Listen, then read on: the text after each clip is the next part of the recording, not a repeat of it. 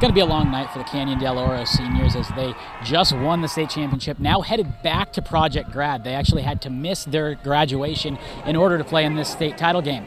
They're not going home empty-handed, though, as they were able to take down Tucson 3-1 in the Division II state title.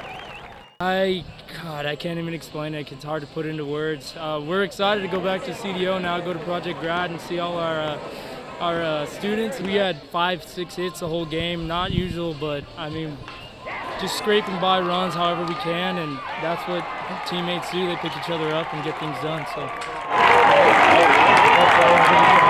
I knew one thing: it's CDO, and we're supposed to be here every year.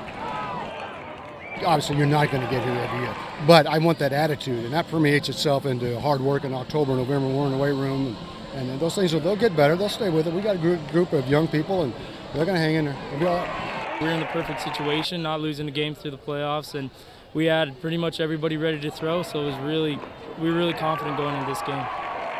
It's pretty special, you know. You don't get to see that all the time, and you know, we did miss the walk, but this is way better than that, so can't beat it.